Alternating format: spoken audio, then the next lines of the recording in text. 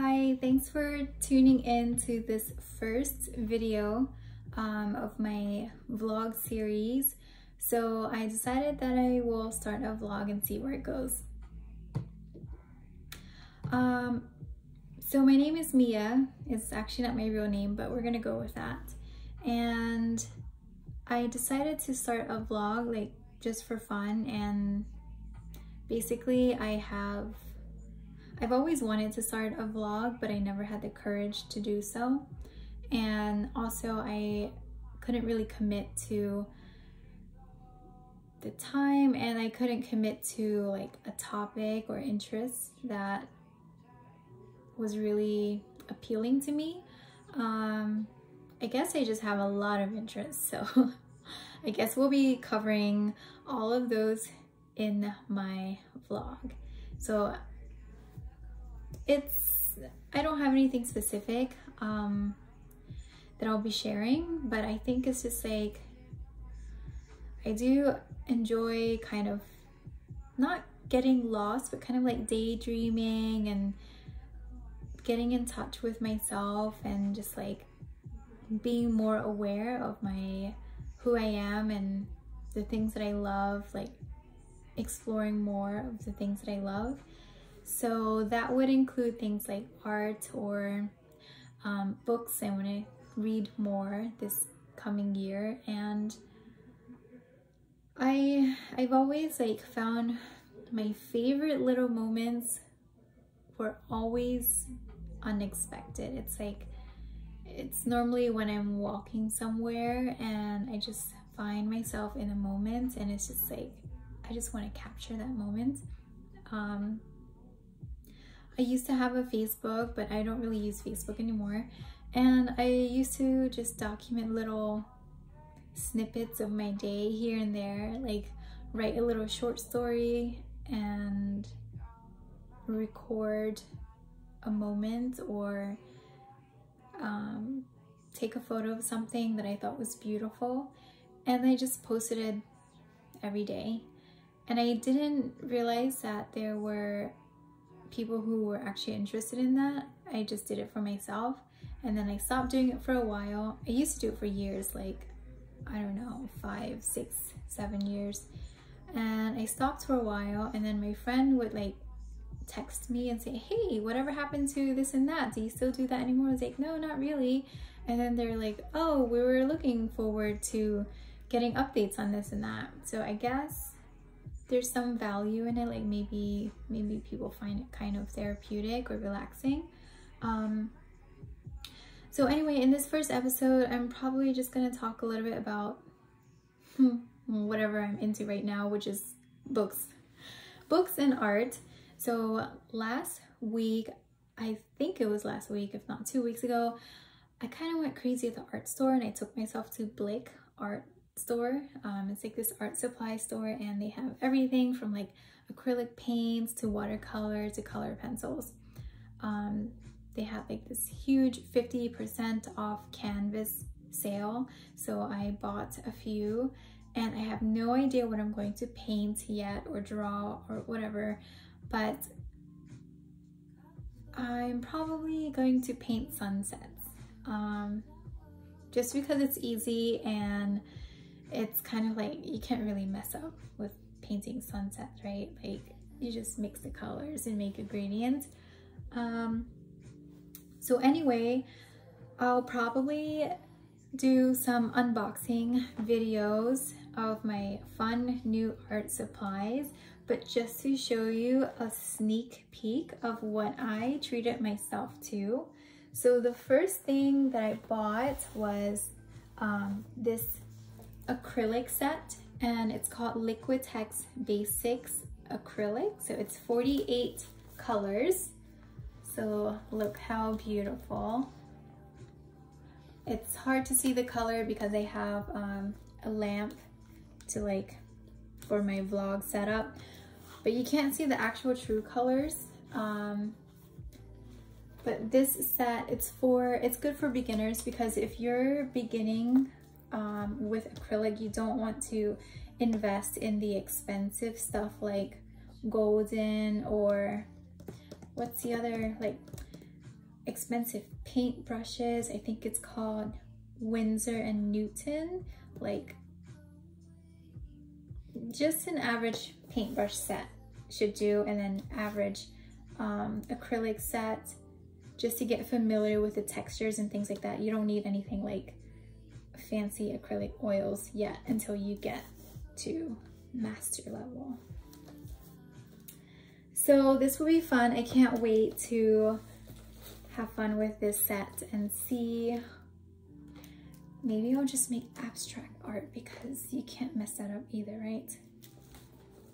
Anyway, so the next thing that I treated myself to is Prismacolor color pencils. So I've used Prismacolor before, and compared to if you're into art, or if you're an art student, or you're an artist or whatever, you've used like these professional or semi-professional products before,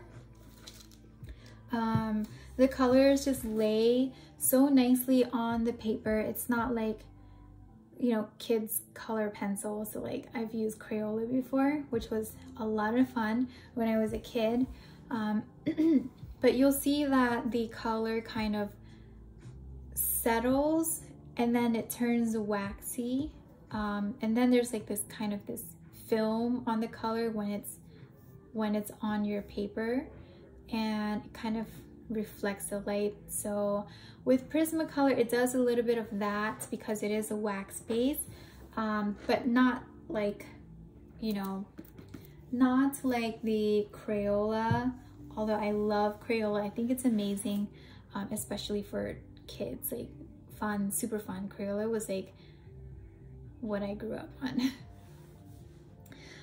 But if you're starting off, you also do not, I kind of went all out and bought the 150 set, which can be a little pricey. I think retail price is like $300 something, but I got it on sale because Blick was having a crazy sale and I just couldn't contain myself, because I've always wanted to own a Prismacolor set ever since design school. Like I think I had some color pencils, but like I kind of had to buy them small sets at a time and then kind of create my set, you know, my makeshift set. But now, as a grown adult at 33 years old, I can finally afford a Prismacolor set, and I'm just so happy with it. So I can't wait to try it out. Another professional color pencil brand is, I think it's pronounced Faber-Castell or Faber-Castell. I may be totally wrong. I think it's Faber-Castell because there's two L's at the end instead of Faber-Castell. They are a little bit more expensive than the Prismacolor, but their color remains true, like even on paper after the color is settled on the paper, and after you lay the color on the pencil, and then after some time, usually the color kind of settles on the paper. But because I think the Faber-Castell are not wax base, they don't have a film when it settles, I think. I've never used it, but I did test it out a little bit at the store, and it did not have kind of like that wax film or gloss. However, these are great and these will do. I also purchased a coloring book, so super excited because in 2020 everyone's getting into coloring books, right? So back in the day, I think a few years ago, I started coloring books for adults because I just love coloring ever since 5 years old, when I was a 5-year-old little girl. But everything, like the only coloring books they really had out there were just like the mandala designs, like with the, whatever you call it, like these floral designs, which I wasn't too crazy about. They can be therapeutic and relaxing, but they're also kind of like frustrating at the same time. So I started it and I never finished it.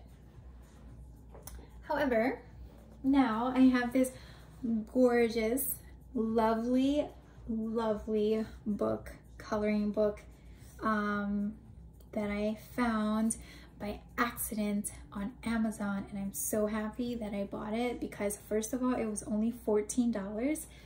I think, actually I got it for cheaper because it's $14.99 regular retail price, and I think I got it for like $11 or $12 or something. And I was super ecstatic that like it arrived almost in mint condition. I'm kind of a book snob, so yeah, I will get into books later. So almost mint condition. There's kind of like this little streak here.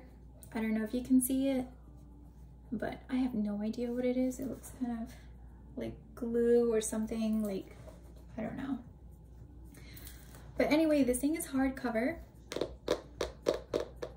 It's beautiful, and it's not mandala design, so I'm excited for that. I'm kind of picky about my coloring books too. Like, I just have to love the illustrations, and I've been eyeballing these Japanese coloring books that is on my wish list. So as soon as the price drops, I'm probably gonna get it. I might get 2 of each because I want to collect one, and then I want to like have fun with the other one. So anyway, just a sneak peek of this book. So you can write your name here. This book belongs to, and the pages, like, these designs are gorgeous, and it's fun.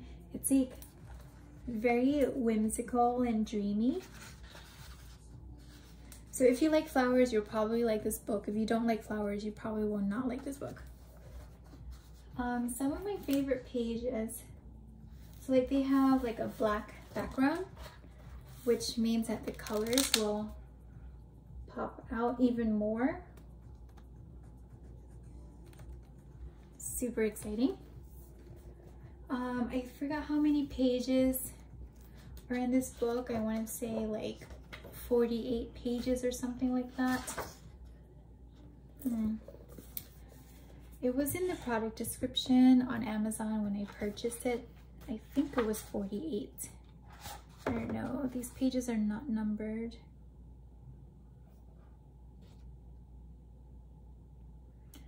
Ooh, and they have artist edition and postcards too, so that's exciting. The artist, her name is Maria Trolle. I hope I'm pronouncing her name correctly. Maria Trolle, T-R-O-L-L-E.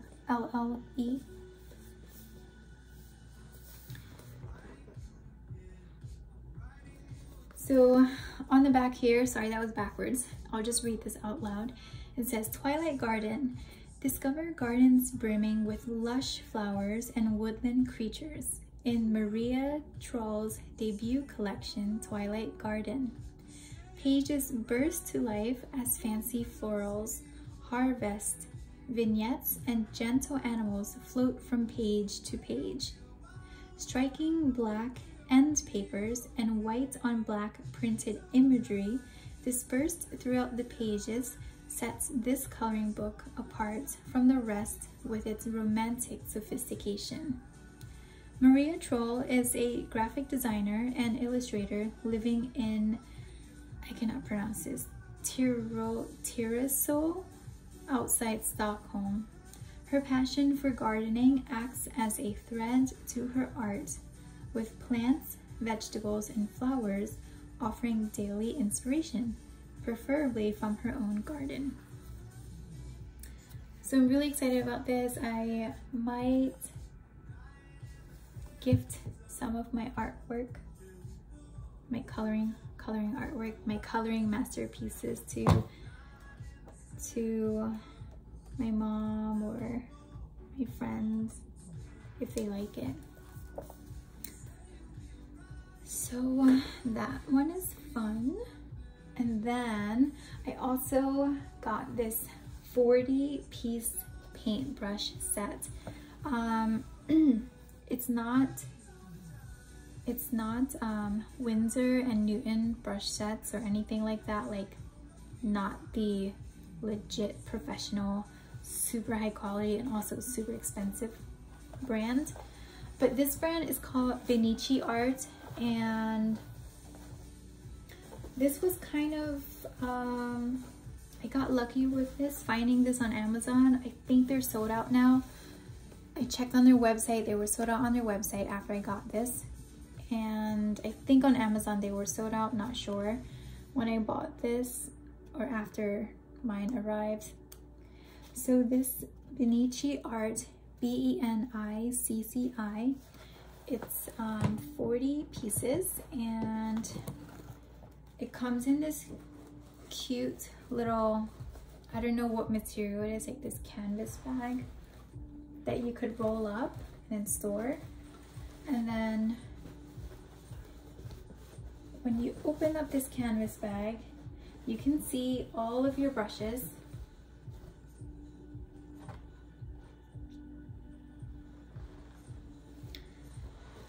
I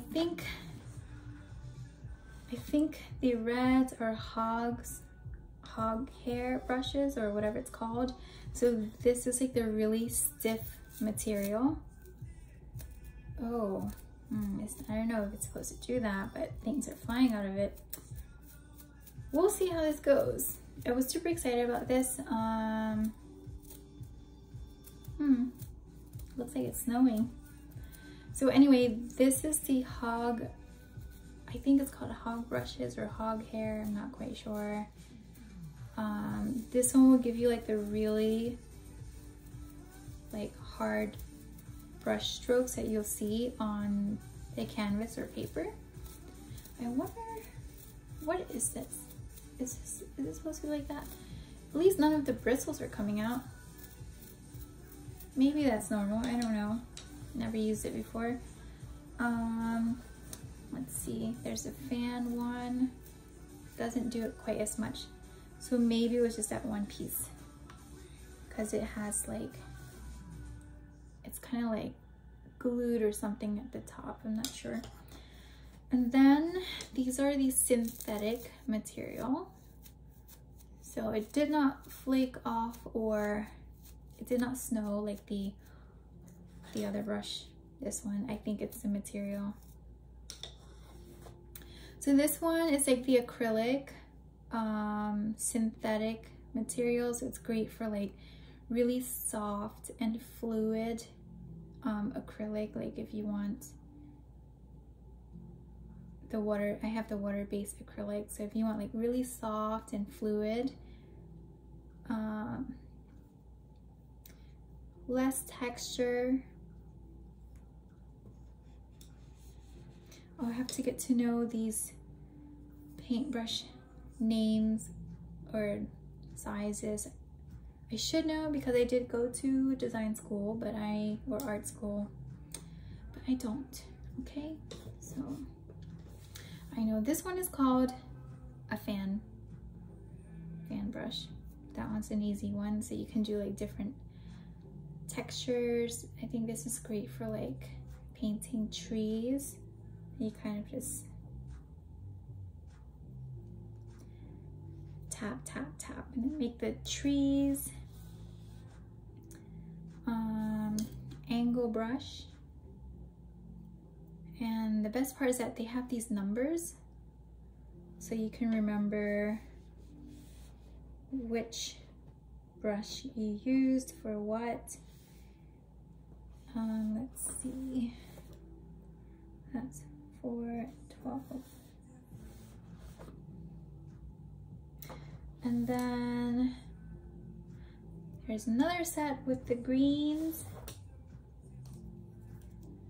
So there's 3 brush sets within this 40-piece brush set. I think this one, I forgot what material it's made of, but it's probably great for watercolor. Actually, I think the box tells you what material it's made of. If I could find the box. Okay, so pony bristle brushes, nylon bristle brushes, and hog bristle brushes. by no means an artist, so I do not know my art supplies, but I will learn about them, okay? Anyway, so now we're gonna get into books. Oh, and then after books, I have a really fun category, which is gonna be stickers that I totally got into, which I'm super excited about. So I decided I'm going to do some journaling or just like write little notes to whoever or to myself. I got this cute little book. This one I got on sale from Anthropology. It's originally $18 for a notebook, but I got it on sale for $12. Still expensive for a notebook. Like, it's not even that big, but you know, at least it's not like $50. But anyway, it's super cute because a little art page when you open up the book. I love these little moments where like you open it up and it's like a surprise. Same with fashion, like purses, when like the inside pocket would have like a pattern or floral print or something, or like your jacket or your blazer, the inside would have like this nice lining inside. But anyway, so it's super simple. I want to use this for like my blog pieces where I could kind of just brainstorm a brief outline of what my bullet points are and some sources or references like inspiration, or just links like URLs and things like that, or ideas of what I want to post in terms of pictures or photos. And then at the bottom here would be kind of like little details that like fun facts and things like that that I want to include or definitely mention in the blog, each blog post. So that would be fun, or I can use this to just write little notes or whatever. I haven't used this book yet just because I'm such a freaking notebook hoarder and I have so many. So I've been going through all of my other notebooks first. So I'll get to this one soon. Okay, so a coffee table book that I really love. This one is called The Bucket List: Places to Find Peace and Quiet by Victoria Ward. So this book I discovered at, I first came across this book at, you know what, I want to say it was the Four Seasons Spa, but actually it has been on my wish list before I saw it in person at the Four Seasons Spa. So this book was on my wish list already, but like I just can't just buy a book without really going through it and then like really falling in love with a book. So I wish list books forever until I finally get a chance to like browse it and kind of like see if I like the content, and then I'll buy it, because otherwise I'll feel so much resentment, like, oh, I fell for the cover and the title, and like then I open it up and then I flip through the pages and it's just like, that's not what I expected. But this was totally what I expected, and it was so much more, because this is like my little mini escape. And like if I'm at home and I'm just kind of like want to get into my daydream mode, and I want to like just go somewhere, like drift away mentally because I can't physically go there. But anyways, I'm sipping my coffee or tea or whatever, and I like to just browse through this cute little coffee table book. It's not too big, and let's see, the price, I think it was $35. It's not expensive. It's not like one of those like $120 coffee table books. Also beautiful. Like I have a few other coffee table books like on my wish list that I absolutely would love to have, but it's like $200 or $260, whatever, and that's not happening. Okay, so we can browse through this little book. Just a couple of pages. These I like to, like, I don't know if I'll ever make it to any of these places, but I like to believe that I will visit one of these places one day. And these are like, this is like if you want to kind of like read or browse something, but you don't want to commit to a novel. It doesn't really have like short stories or anything like that, but it has just like snippets of places. But it's like so much better than one of those, you know, like those top, I don't know, top 1,000 places to see before whatever, must-see sites or whatever, like, and it's just too gimmicky and too like I don't know, it's just not intriguing. Like the language that they use is just like, you feel like you're reading like some type of infomercial. So, but this is nice. Like it doesn't have like all of that jazz, I guess, distraction and stuff, like, and it just has beautiful photos like this one here. Town of Sedona. When I was little, I used to collect National Geographic books or magazines, just because I like to look at pictures of nature. And this was like before cable, so like we did not have the National Geographic channel, or we didn't have like Our Planet, or like none of that.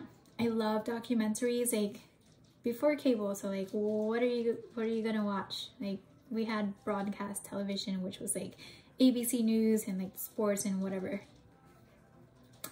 So I used to collect National Geographic magazines from like thrift stores or like from random people, like neighbors, or sometimes I would like find them online, so I would purchase them when I was little.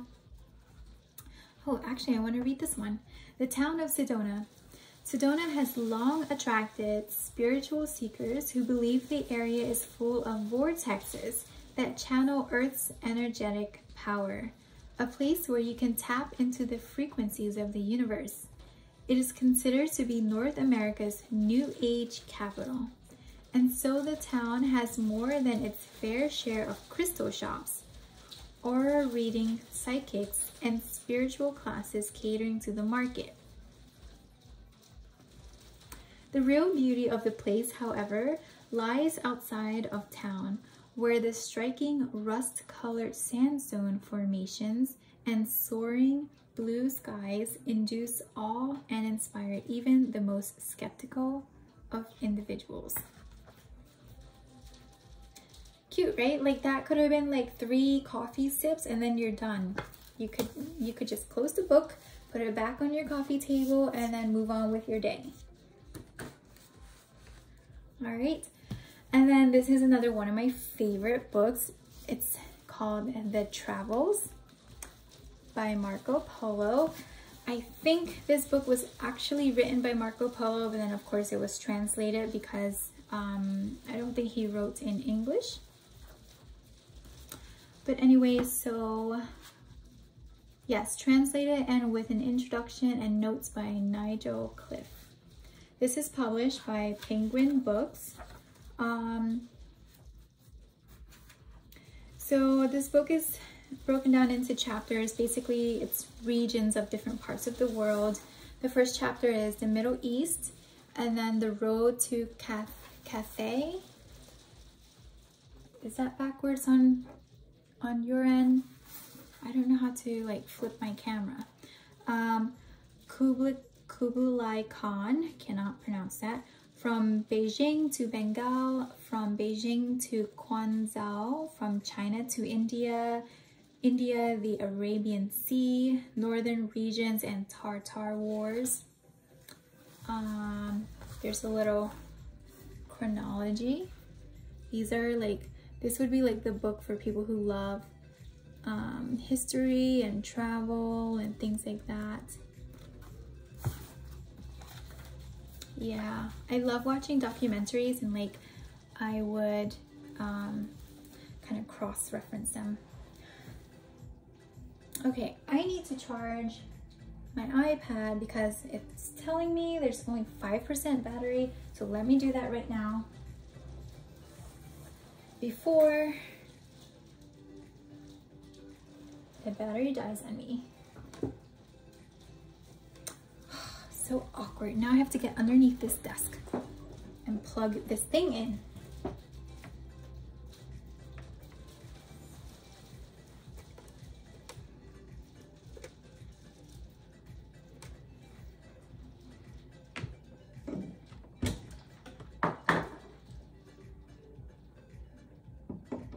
Oh my gosh, that was so funny because all you saw were like my eyes just popping up. My bedroom is a mess. I need to clean it because I ordered so many things from Amazon and like I just got shipments after shipment and boxes after boxes. So I have like tons of cardboard boxes. How do I plug this thing in? Ugh.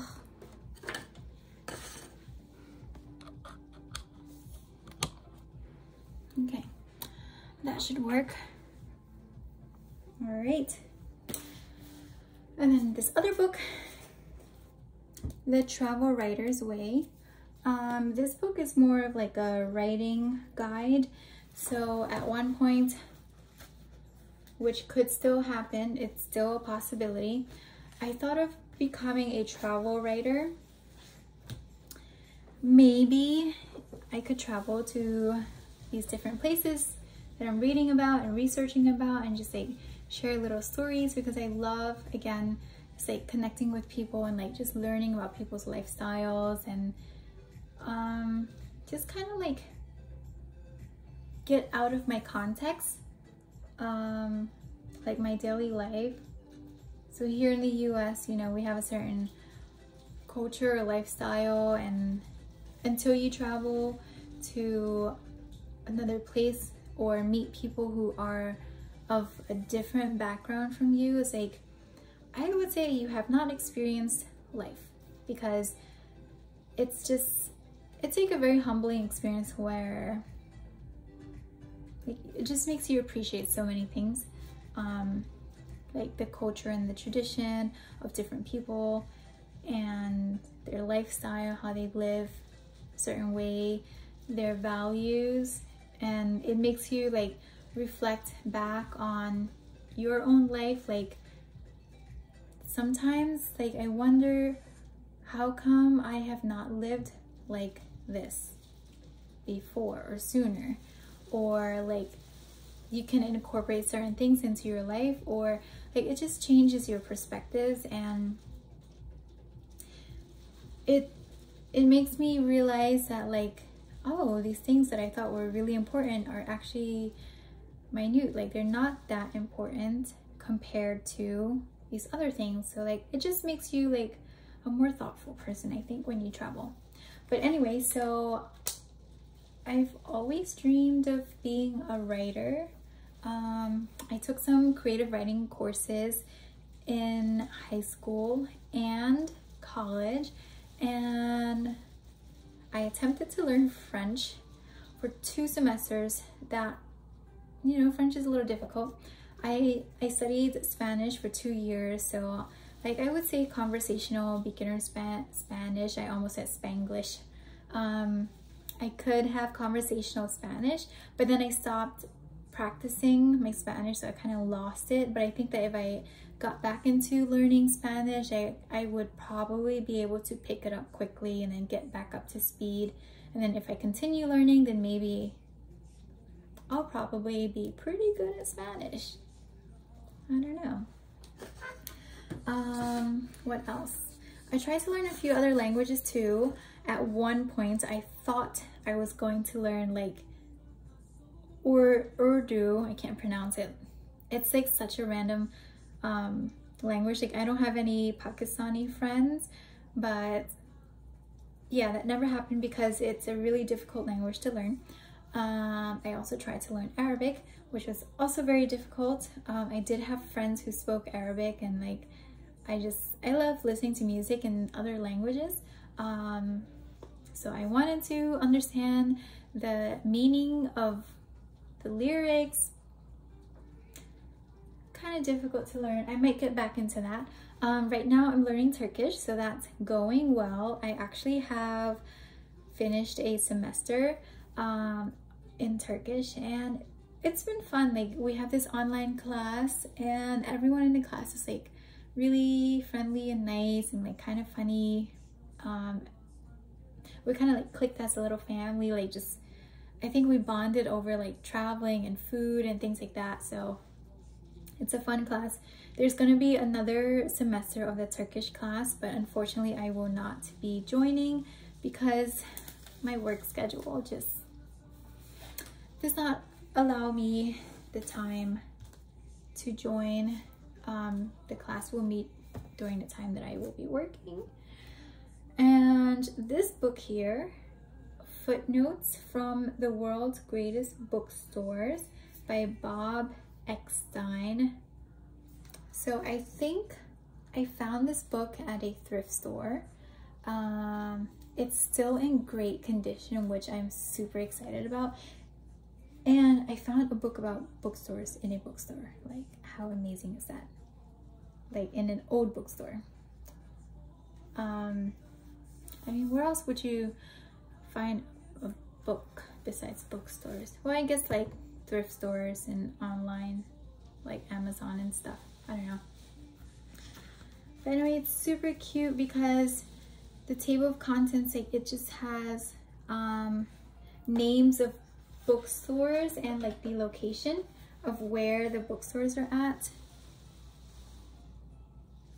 So this is also a great book for anyone who loves books and for anyone who likes to travel.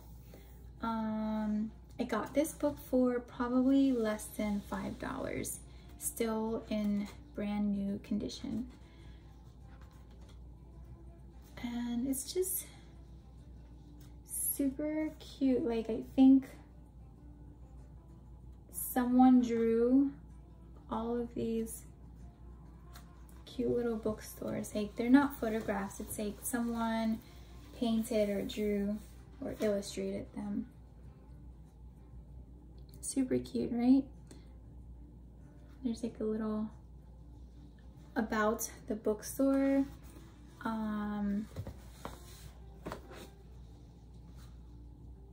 Oh, Bob Eckstein.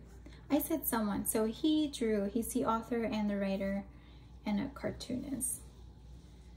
For some reason I thought that he was like just the editor for this book.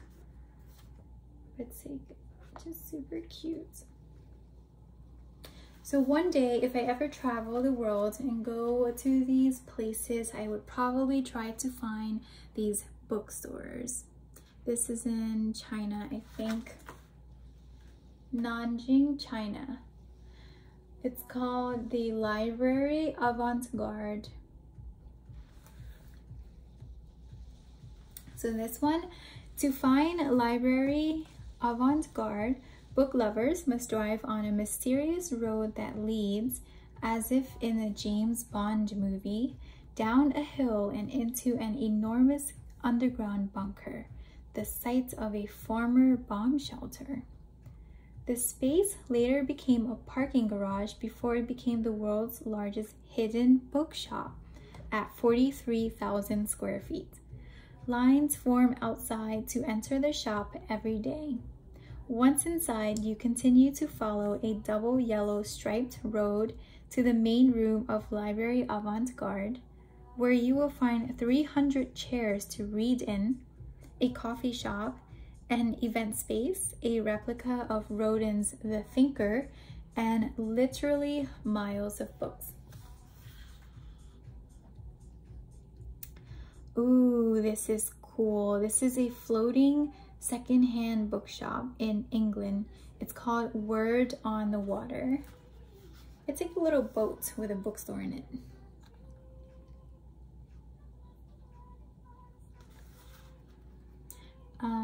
So Word on the Water is London's only floating secondhand bookstore.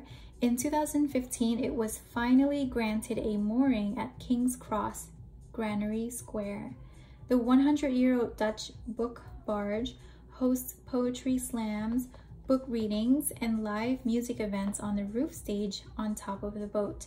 Stephen Fry and Russell Brand are among the well-known who have been on board. So yeah, pretty neat book that I love because I love books. What other fun things do I have today? Let's see. So I also love journals. No, sometimes they get a little cheesy, but I'm a little cheesy too. So this first journal, this is a guided journal that I found at Target, and I think it was like $10 or $12, something like that. But it's super cute because, first of all, look at the cover. It has like this shiny rose gold font, this fun design. It's not too big. You could toss this in your purse and, I don't know, carry it with you on the go.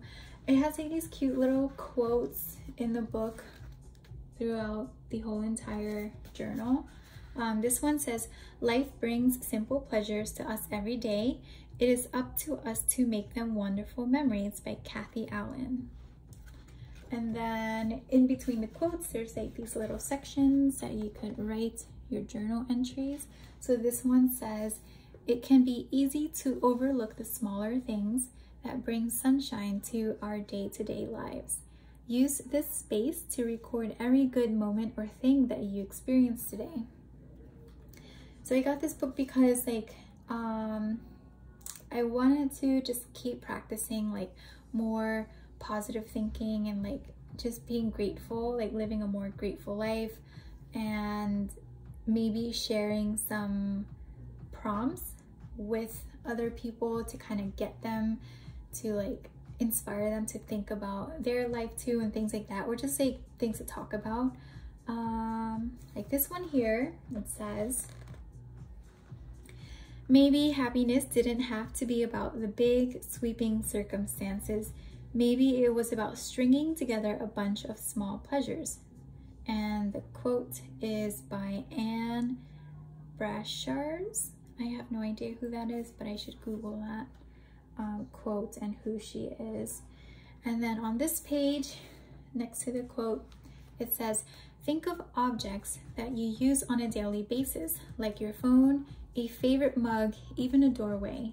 Write down why you appreciate these items." So like these little prompts kind of like inspire me to get in touch with myself and like think of a moment or something like so minute that you would not think is significant, but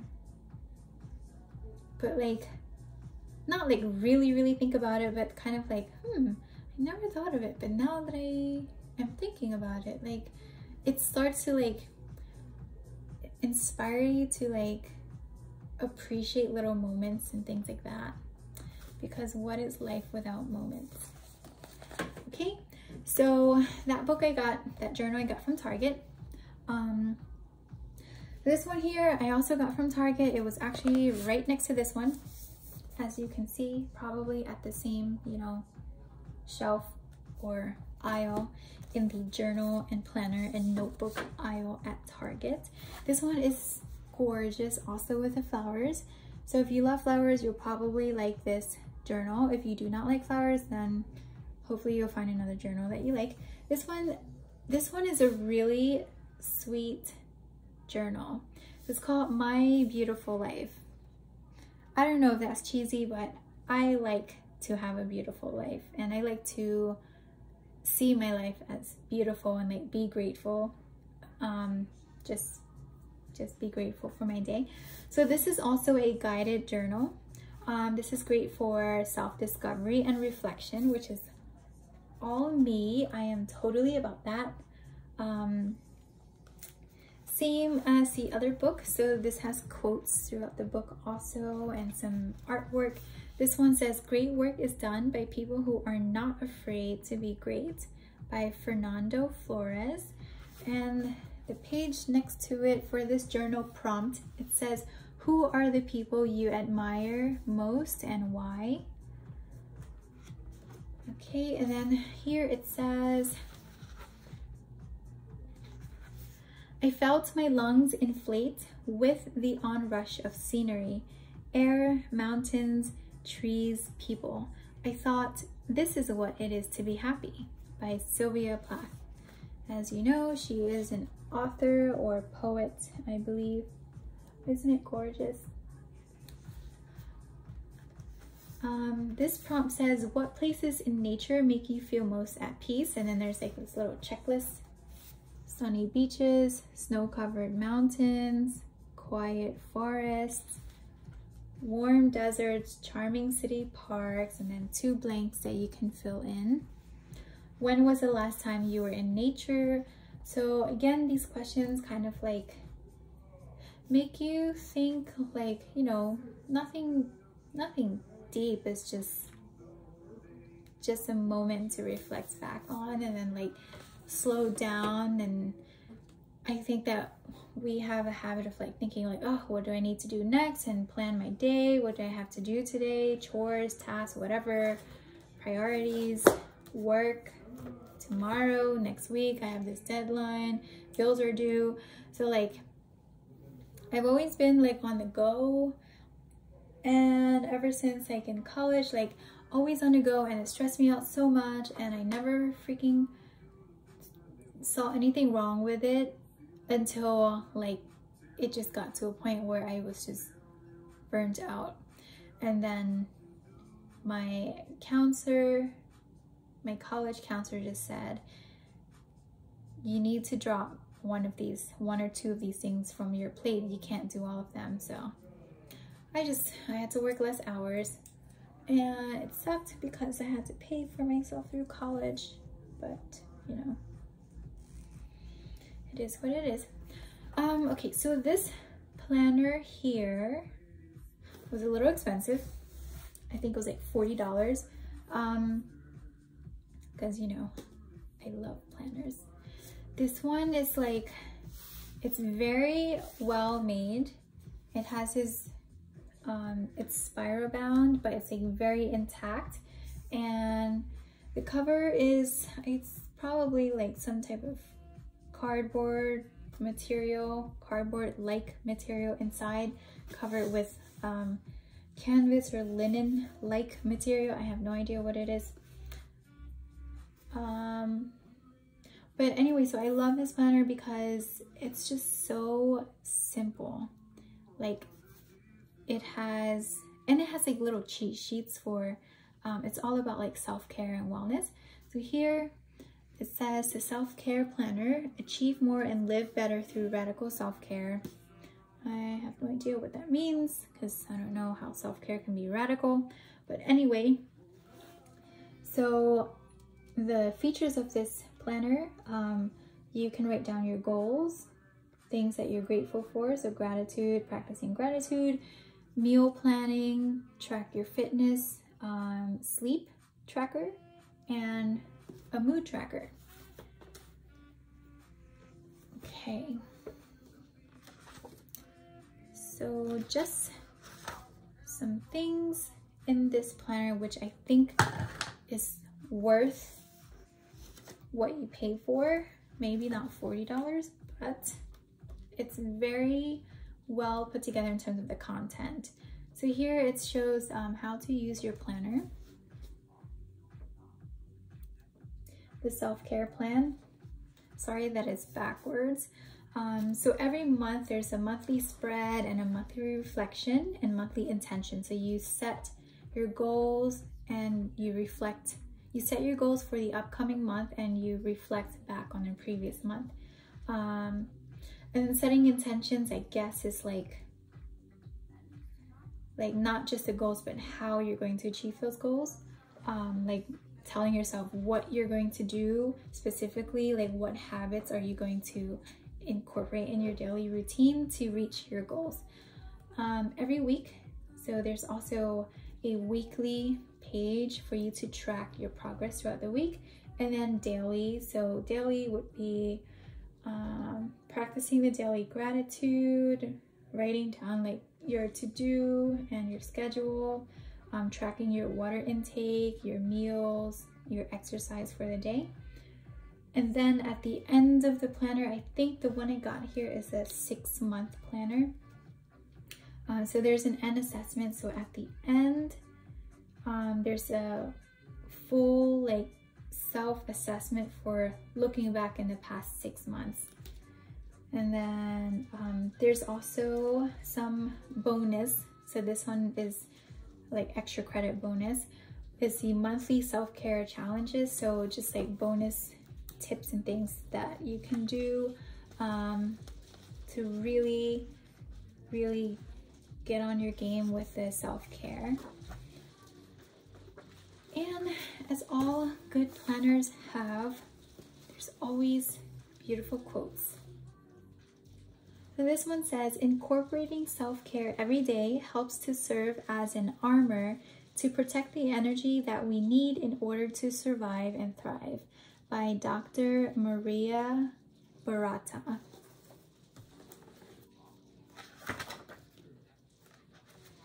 Document the moments you feel most in love with yourself, what you're wearing, who you're around, what you're doing, recreate and repeat. This quote is by Warsan Shire. I also have no idea who that is, so I should Google that. So this self-care plan includes a self-care assessment, building a self-care map, set recurring self-care acts.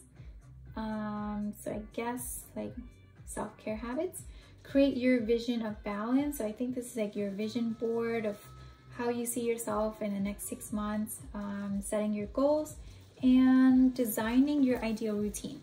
So I think this is great for like,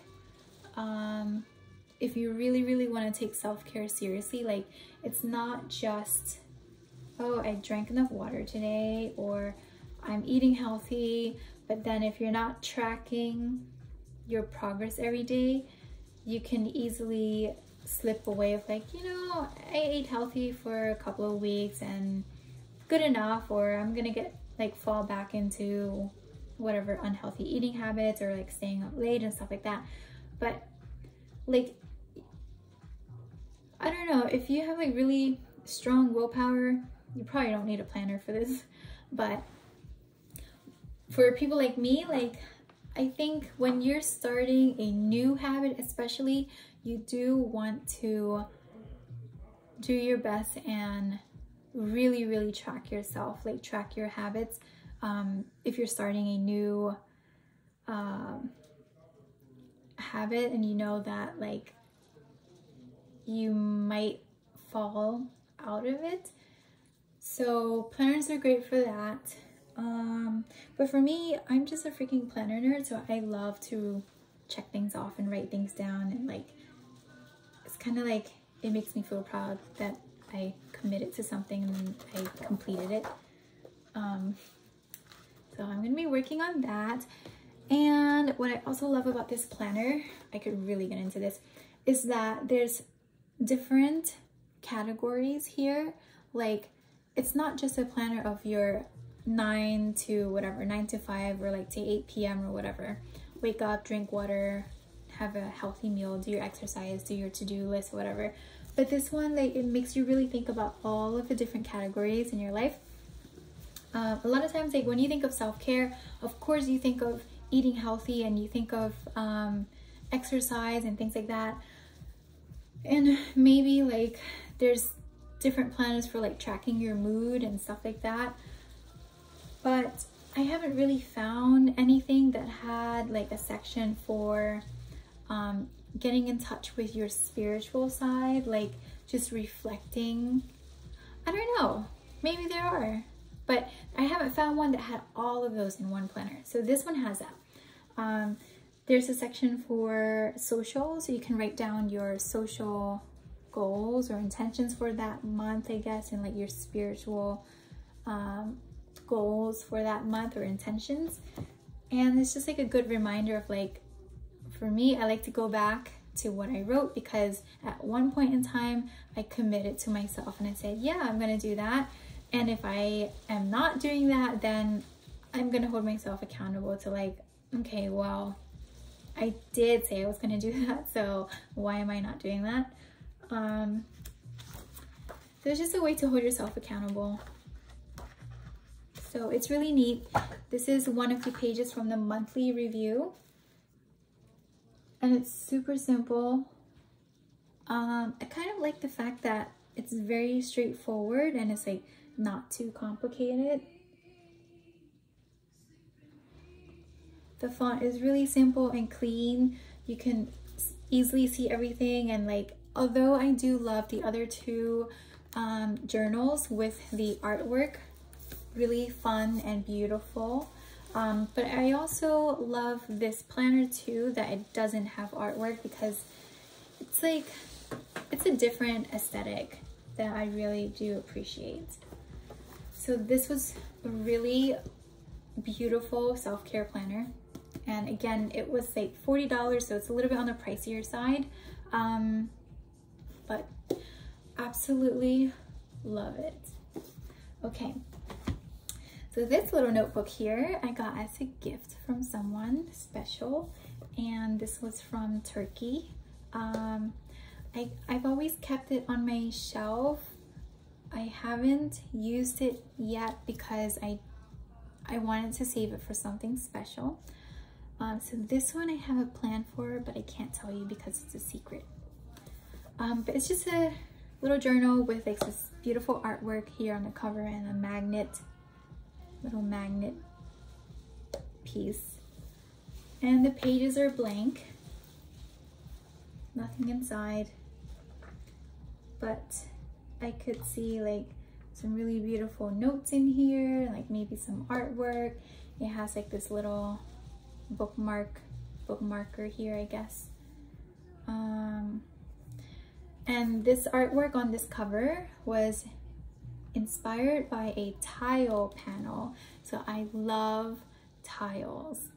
I love tiles, and I love textiles like carpets, rugs, kilims, tapestries, like the patterns, like the weaving patterns and the artistry in creating this piece, beautiful fabric piece made of like different threads woven into a specific way to create patterns. Like, it's one thing to draw things and sketch things and fill in the lines with color, or to even layer watercolor or layer paint or ink or whatever it is, color pencil.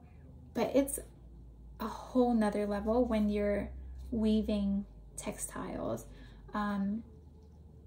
or like making more 3D crafts like pottery and things like that, or like that process of like making a tile and then you have to, I don't know what it's called, where like you put like a glaze on it to protect the artwork on the tile and like you put it into the burner or whatever.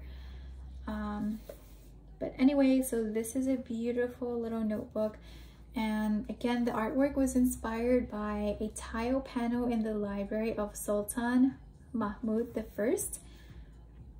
So the library of Sultan Mahmud I, built beyond the south aisle of Hagia Sophia, is one of the finest structures of its age, with its covered doors with mother of pearl inlay and its elegant tiles.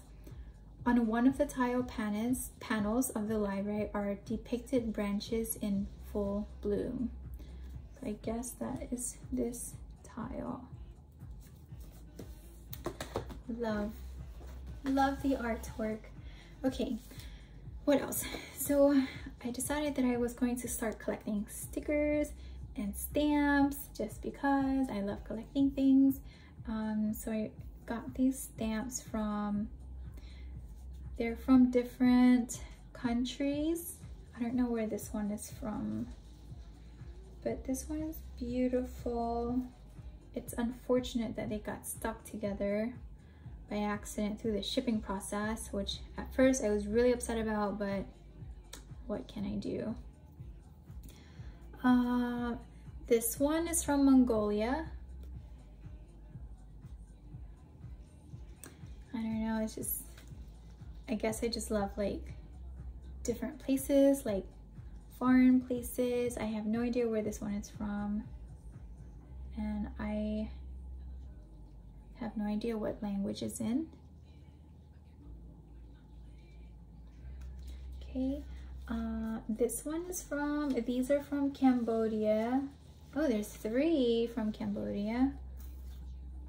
Oh, there's 4, so plenty. So there's 3 from Cambodia. And then this is the 4th one from Cambodia. I lied, there's 5. So there's a lot of stamps from Cambodia that I have. So Cambodia is actually where my family is from. My mother's from Cambodia, my grandmother, my father's from Vietnam, my mom's mixed, basically Southeast Asia, and for the most part, I think. So these are fun. I also ordered some stickers. I have no idea what I'm going to do with the stickers or stamps, but since I'm a hoarder, I like to collect things, so I'll figure out what to do with them. Okay, speaking of stickers, so I ordered this really fun sticker and chill book from Amazon. I discovered this by accident while I was browsing and looking for coloring books. This one is called Sticker and Chill Personal Spaces.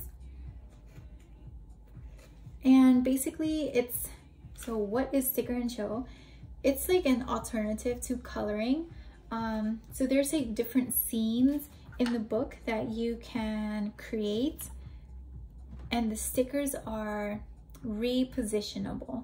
So you can, it's like the perfect thing for people who are like afraid of committing to things, like me sometimes. Sometimes like I just want to change my mind. Like, what if I want to put a mug somewhere on a picture and then I decide like, nope, I don't like that mug there, and then I just want to like unstick it and then stick that mug somewhere else.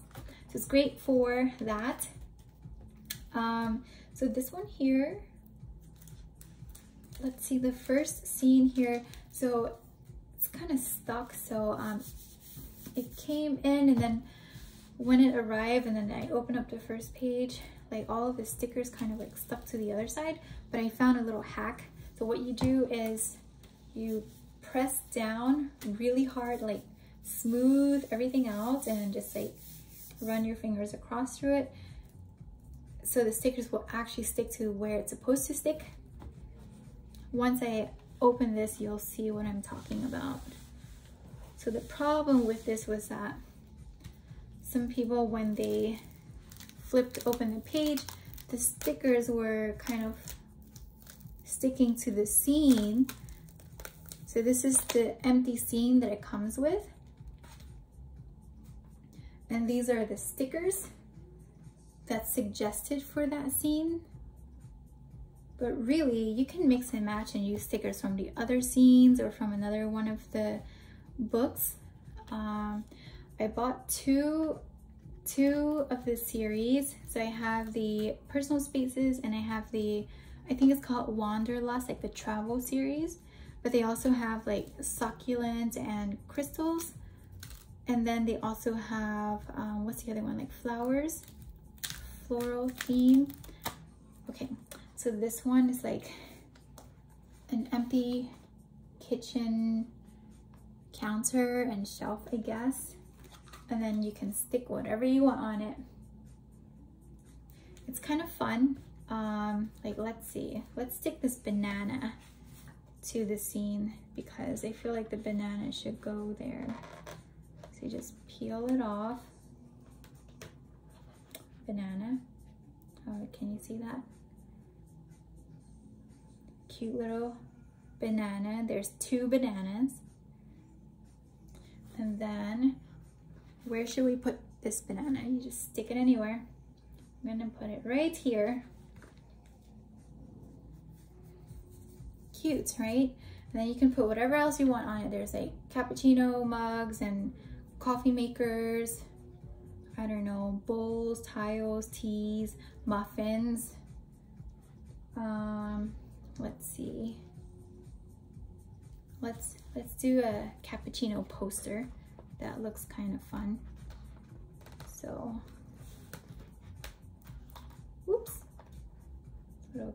Chino poster. And let's stick this, I don't know, should it go on this wall? No, I don't like it on that wall. Actually, I do like it on that wall. Okay, I guess we'll stick it on that wall for now. The best part is, if you don't like it, you can peel it off and stick it somewhere else. So let's see. Maybe I want this like up here instead. Cute, right? So the personal spaces is fun. But I don't think it's my favorite one. I think I'm more of the Wanderlust book. There's also the flower book, which I cannot wait to get. And the Succulent and Crystals book, which is like a little whimsical but kind of cool. So this was a scene that I fell in love with when I saw this sticker and chill book, because it's just so, like, it's just so me. Like, it's like the waterfall in the background. Why would you not want to be where there is a waterfall? And I love picnics, so being surrounded with all of your food, like, I don't know, fruits and yogurt and parfait and whatever, with your besties, or maybe these are like sisters or 3 versions of me. I have no idea what this might symbolize, but I just love this scene. And this scene, the suggested stickers are here. So there's like flowers, like picnic items, there's a cute little squirrel, there's a sloth. So actually I'm gonna find a place for a sloth. And in the Wanderlust book, there's this like cute little suitcase that you can pack. You can toss your sticker laptop in there. You could toss a cat in there. I don't know, that's a little weird. I have no idea why there's a cat in this scene. Face cream, hair oil, a map, umbrella. Okay, well those are like normal items. I still have no idea why there's a cat. I hope no one puts a cat in a suitcase. Maybe the cat is supposed to be like outside, like curling next to the suitcase or something. Yeah. Okay, so what else? Let's see what other scenes they have. This one's cute. It's like a little boho chic tent. So this one, so when I flipped open the book or the page, the stickers kind of got stuck to it. So now I have to unstuck them, which is a little annoying. But to prevent that, the best thing to do is like, is that this page? I think, yeah. The best thing to do is like to really press down on the stickers so they actually stick to where they're supposed to stick.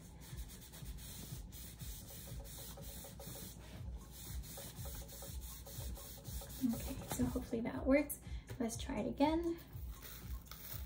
Nope, that did not work. So the stickers are still stuck to the other side. So, but luckily they're repositionable, so you can just remove them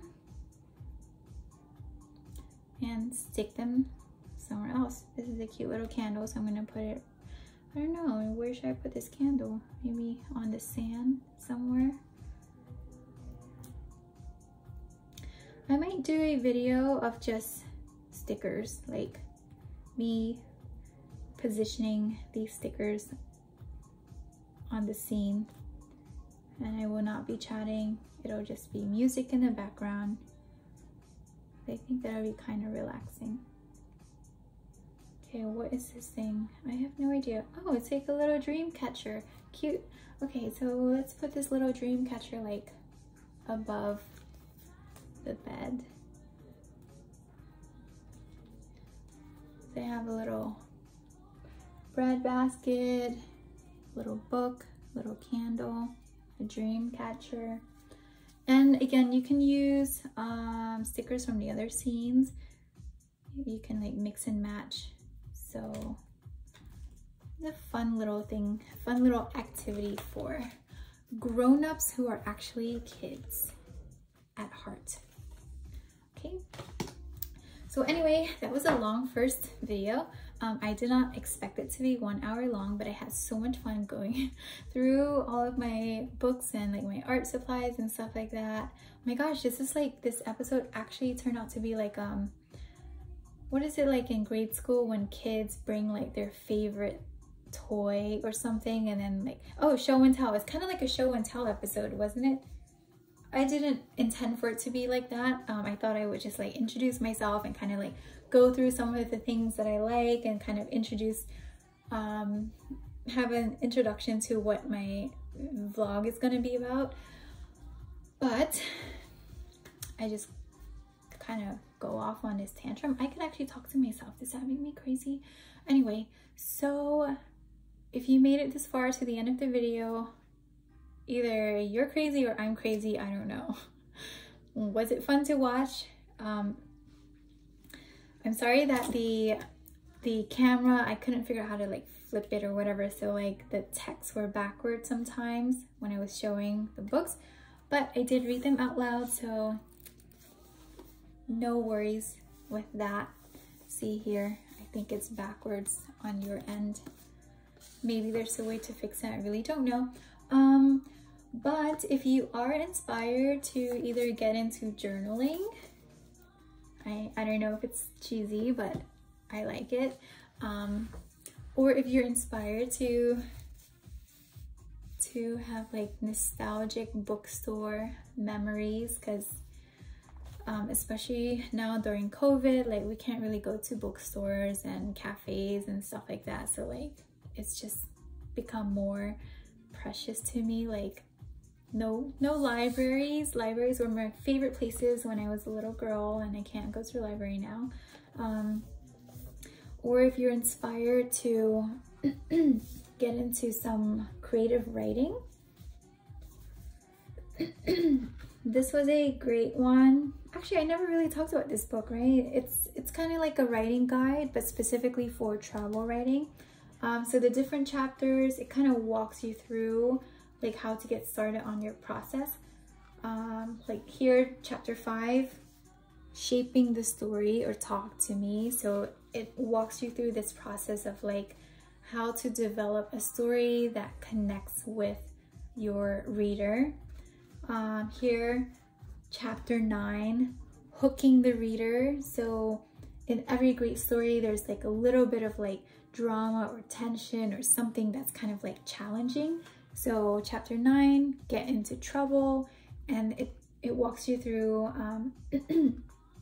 how to like kind of create that scene and build up, not just visually describing the scene, but kind of like a little bit deeper of like what the challenge is.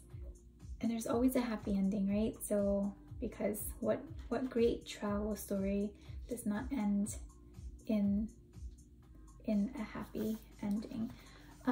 Chapter 11, stay in love. So this chapter is about I think this book kind of like goes through this process of like, for travel writing specifically, imagery is so important, and it kind of like helps the reader get into the scene. They can picture being there, they can smell the scents, they can hear the sounds of like a bustling city or of a market or a bazaar, or they can feel like the anxiety of something like mysterious and unfamiliar. So that uneasiness or like that familiarity or the unfamiliarity, like all of those aspects in writing are just magical. Like I think I love writing. I would probably be a good writer. I don't know, what do you think? Let's see what else is in here. The first chapter, make a friend. Oh, that's cute. The first chapter is describing the world. So again, this is travel writing. Describing the world, take me with you. So I think this chapter is all about like painting the picture, the visuals, description of a place, like anything nostalgic that kind of like connects the reader to the place. And then the second chapter is make a friend. So even if you're, you know, when you find yourself as a reader at a place, but like there's nothing to like, to have that emotional connection, like the make a friend part is that friend, like you just met someone new and you have a connection, or making a friend like you're at this unfamiliar place, but then there's someone who's like your tour guide, or a family who is hosting your stay or something like that. So like you start to find commonalities with the people at a particular place. So it kind of brings you in closer to them. Let's see what chapter 3 is about. Chapter 3, become a hero, describing the world. Actually, I have no idea what chapter 3 is about. Let me see if I could skim through. Become a hero. I think this one is about kind of like building the conflict of a story, or like introducing the reader to a conflict so that there is a story, because otherwise you'll have just a place and then that's it. But a place with some familiarity, like the nostalgia, and a place that has some excitement and unfamiliarity, and a place that also has like a trusted friend or someone that you trust so that you can connect with. And then there's a conflict, and then there's the drama, and then there's the hero. So it's kind of like a story, I guess. You build up to that climax, like you create the scene, the setting, climax, and then a resolution. Stuff that you learn in elementary school, but like in the style of a travel writer. Really lovely book. I can't wait to get through that, because I just want to tell like amazing stories of places and people one day, if I ever become a travel writer. And then here again, this was a really beautiful book. If you are inspired to kind of like find a little moment of peace and retreat when you're enjoying your coffee or tea, this is a great book to have. Whether or not you plan on traveling, but just kind of like just browse through. It's kind of therapeutic. They have beautiful pictures, and you learn a little bit about history, and it's not a big commitment because you do not have to read a whole entire chapter or a novel or anything like that. You literally read like one paragraph, and then you kind of like, oh, you know, that was nice. It's like, it takes you away from your current life and context. It doesn't give you like the story like of the people and things like that. It's just of a place and like what's the nature of that place or what's significant about it. So it's a little bit different from this other book that I have, which I did not talk about. This one is called Sahara by Michael Palin. So this book is, I think it's a little bit older. It was not published recently, but it's still a great book. Let's see, this one was published in, if I could find the year, and I cannot.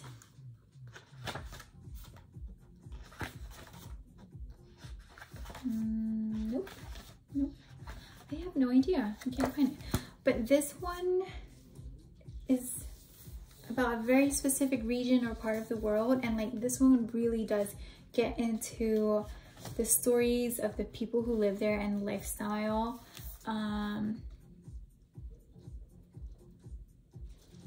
Yeah, I think it's really beautiful.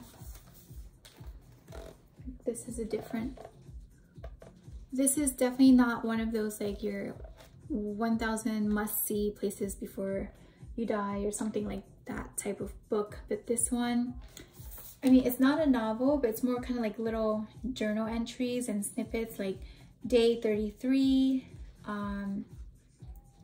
I think the writer just went day by day, like recording this in his diary. And he has photos of like the people that he spent his time with. It's really beautiful. There's another book that I really want to get, which I don't have yet. The author is, I think it's Paul Bowles, I think, and he wrote like a memoir of the places that he went to. It's kind of like a novel style or memoir, I guess, so there's not really any pictures in it. I do want to read that. Okay, so what else? And then this one here, again, the coloring book that's really gorgeous, and the fact that it's hardcover just makes this book beautiful. And I do want to get into Japanese coloring books. I think the Japanese art style is a little bit different from like Western art coloring books, where I find like Western artists, or the Western, I don't want to categorize or generalize this, the artists who illustrate coloring books in the US or like Western style art have more like thicker lines, and it just kind of distracts me too much when I go in and color. So I like the really thin lines that I find in this artist, and I think she is Swedish, I'm not sure.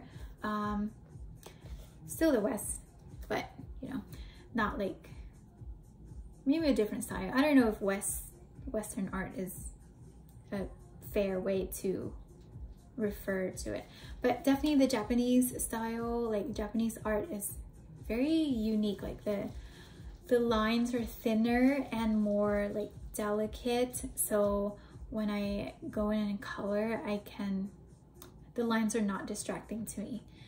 But I think the coloring books were intended to have thick lines so that when people go in and color, they can see clearly where the lines are, because it's like a therapeutic activity. But for me, I guess since I went to art school and design school, just the aesthetics of the thinner lines in coloring books are more appealing to me. Okay, and again, the Prismacolor set. So I got the 150, but they definitely have smaller sets. Like, I think there's like maybe 24 or 48 or something like that. Color pencils, so you definitely do not have to get the 150, but I'm just a hoarder, so I want like the most of everything. They also have like watercolor pencils, which I also have somewhere. Watercolor pencils, where are they? Oh, this one. So I have the 36 water soluble color pencils. So this one you would go in and color in like you would a color pencil, because it is a pencil. But these color pencils, but you would go in with a brush, a wet brush, just with water, and then go over the colors, and it would give you that watercolor effect. And actually it would kind of intensify the color a little bit wherever you put a dab of water. It would be more vibrant. But if you go in with more color, or not color, actually I think you can still layer it with like going back and forth, as long as if your paper dries, and then you can go back and add more color pencil. Just be careful about like the paper tearing, because it's wet, so it's like more fragile, I guess, like the paper material. Or you can go back with more color or water on the brush, but I think that would make the color less vibrant if that's the effect that you're going for. Okay, and then we have again the Liquitex Basics acrylic set. These are water-based acrylics, so they're not oil, so they will dry faster than oil. And it's a good like beginner set if you want to try out acrylic. And because they're not oil, like you don't have to wait so long for it to dry, and they're also more affordable than the acrylic oils. I've never worked with acrylic oil, so I have no idea how they dry and how to manipulate that acrylic. But I do know that with acrylic paint, typically you can mix your colors, and you can mix your colors to create your own colors, obviously. I don't know if they layer in the same way as color pencil do, because some of these colors are more opaque and some are less opaque. And I think on each